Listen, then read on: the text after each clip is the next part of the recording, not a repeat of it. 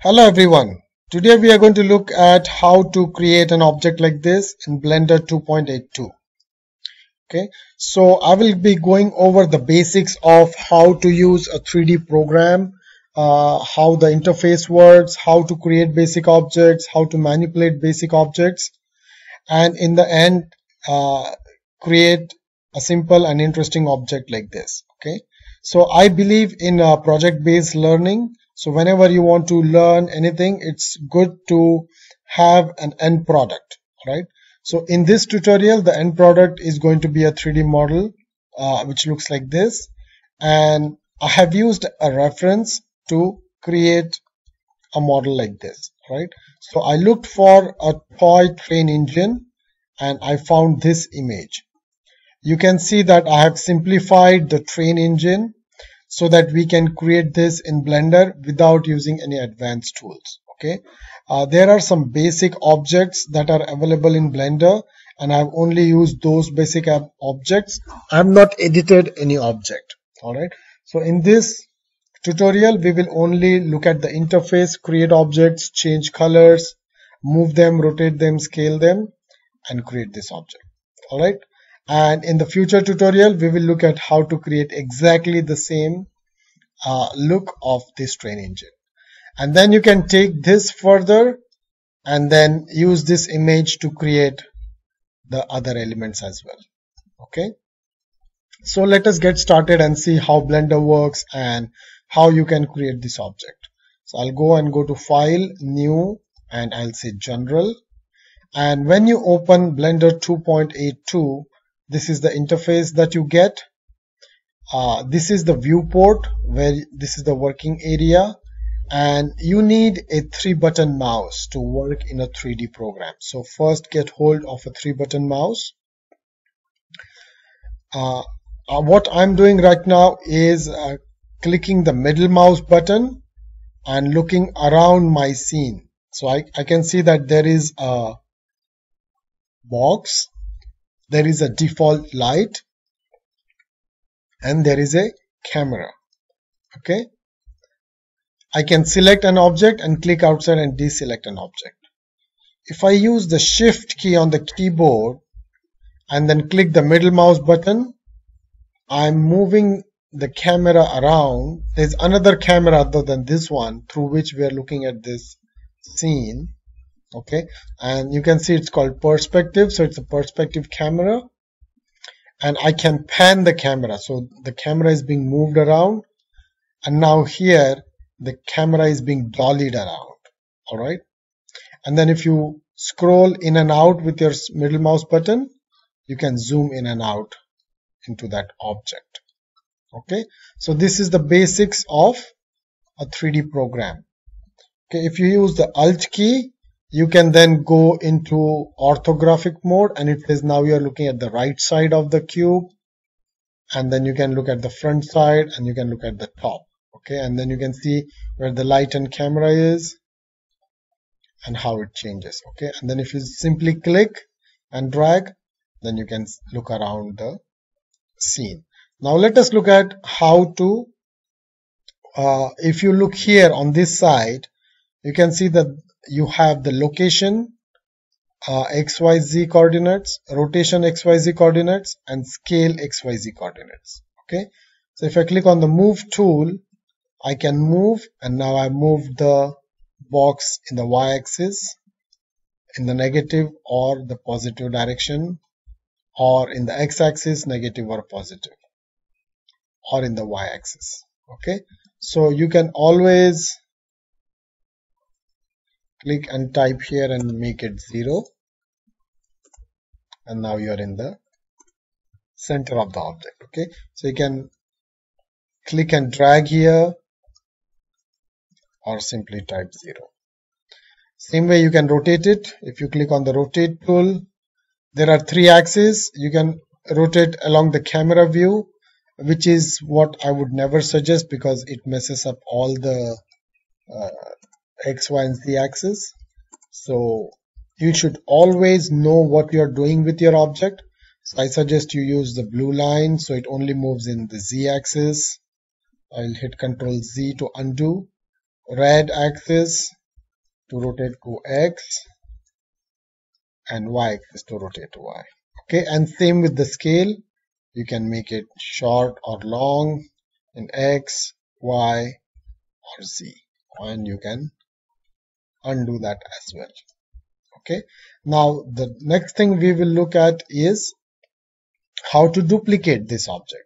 So you can use the Shift D key and duplicate it, and then if you right click, it goes back to its original place, and then you can simply move it out. Okay, so you can do Shift D, right click, and then move it out. You can select multiple objects by using the Shift key.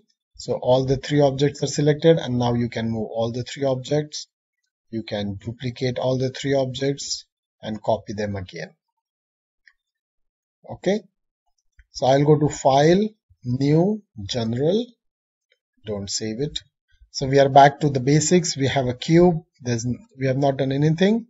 Now we will look at how to change the color. So if you go down and click on this circle here, it says Material Properties. All right. So each object that you create will have a specific material and a specific color. So if you look at this object, we will consider this to be the red cube. So I will first double click on material and say red material. Okay, and then I'll simply change the color of the material to red. However, you don't see any change in the scene. You have to go here and click on this shading mode where it becomes red. So now we got the first part of our object done, which is the red box. Now we will create the blue box on top. So what we will do is first we will go to the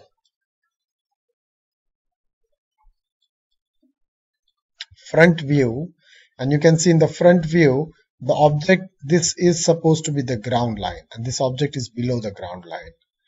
Our red cube, there is some space between the ground and this object, and then this object is there. So our object has to be somewhere above the ground. We don't know where yet, so we'll just move it somewhere. And if you want to be precise, you can go to this object properties box and then specify a distance. So we can think about a distance. This is 1 by 1 by 1, the cube size. So this box is 1, so I think the cube is 2 by 2 by 2. So we can leave half down, and this can be 1 and this is 2. Okay, so we need 1, so half, 1 and a half. So we can say 1.5. Oh, this is 2. Okay, so this square is 2. So we'll say, so this is 1. So we'll make it 3. 3 is a better number.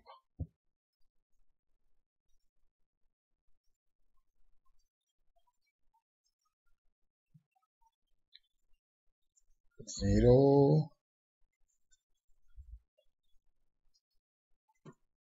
1 is on the ground line. We need to go 1.5 up, and then we can go 2.5 further up. This is where I want it. Then we will create the second one. Okay, so Shift D is to duplicate, right click to bring it to its original place. Now this moves and sits on top, so you can see it is 4.5. Now the color, we go here and then we will go to Add, New, and we will name this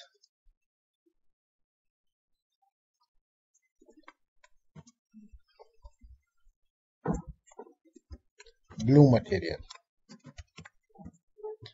Make it blue, and then we'll select this and remove it so it becomes blue. Okay, Shift and middle click will pan and then just the middle click will look around. So what we need to now scale this down. So how much we need to scale it, we have to decide. So this looks like, say, half. So we'll again go to the properties and we will scale it to, say, 0.25. Okay, more than half. And then it will sit on top. So this becomes 3.75. If you want to be precise, it's not really necessary to be precise. You can simply place it on top. Alright, now we need, this object is a complex object and we cannot create a default object like this. So I just put a monkey on top. So if you go to add, mesh, here you have the cube, cylinder, cone, torus, and the monkey. So I'll click on the monkey. Okay, that's the monkey. It will sit on top. We can scale the monkey. So you can click on scale and then make it big. Doesn't matter how much you are scaling, just scale the monkey. This is yellow in color, so we will add a color to the monkey. So we will say new and type yellow. Yellow material, make it yellow.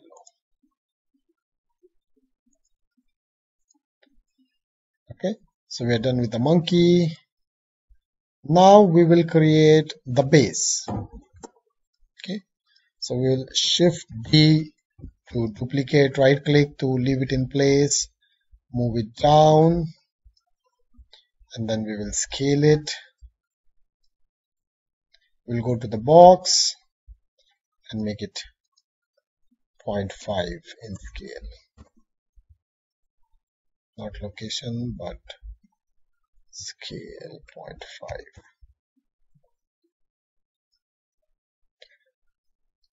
Okay, and then this scale will be twice.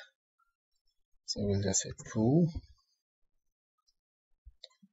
Move it in front, move it up.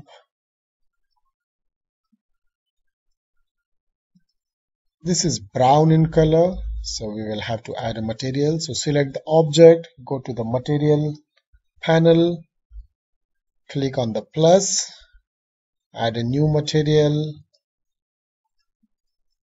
name it brown material, make it brown color, and we'll remove the red, and then it will get the brown color to it. Okay,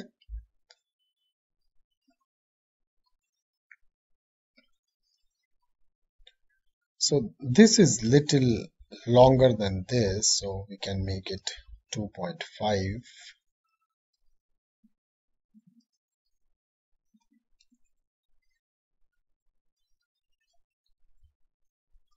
Okay, and then we need a cylinder in the front, so we'll go to add, mesh,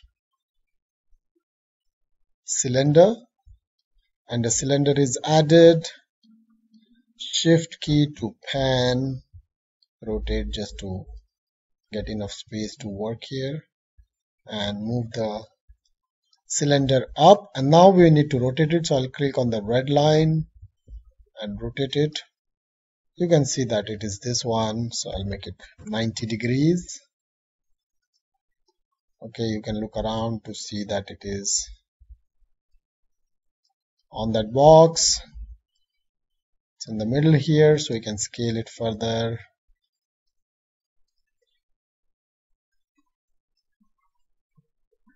Now this is not engineering, so you can just ignore the dimensions and just make it look visually correct. So let us look at the color for this. It is green. So we will create a green color. So add a new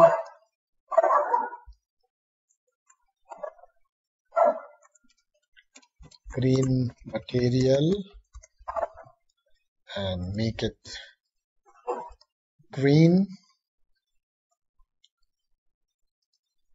Okay, so this is done. This is a blue, I will use a cone for it. So you can go to add, mesh, cone. Okay, you can move the cone up and we need to invert it. So I'll click on rotate and then invert it. And then here I will, rotation will be 180 degrees to move it upside down. Then we can move it inside so that it looks nice. Okay, so we got most of it done. All we need is the 4 wheels. So again we can use this cylinder, Shift D, or you can create a new one, it's up to you.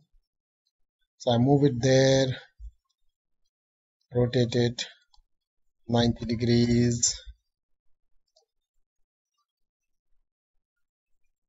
scale it. If you want to be precise, I can say 0.2. And now it has same color as the red box. So if you go to materials, you can simply click here and then select the red material instead of the green material. Then you place it down, Shift duplicate,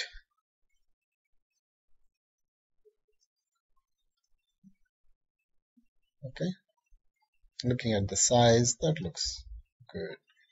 Then you'll have to select both and move it close.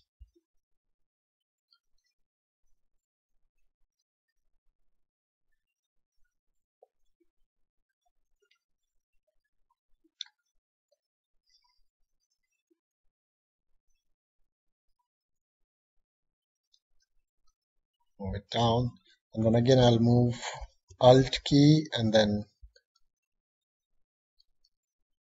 look at the front because I want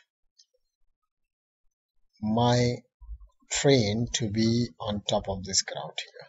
So I'll select these two, Shift D, right click to deselect and then move it here.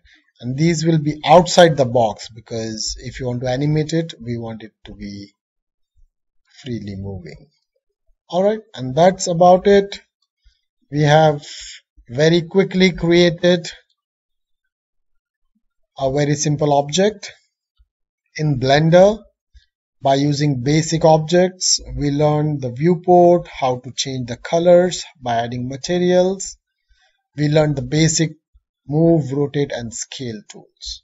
Okay, so hope you enjoyed this tutorial and keep tuned for future tutorials. We will learn Blender and create amazing, interesting objects and scenes and learn in depth how to create a high-end 3D rendered animation. Thank you very much and bye bye.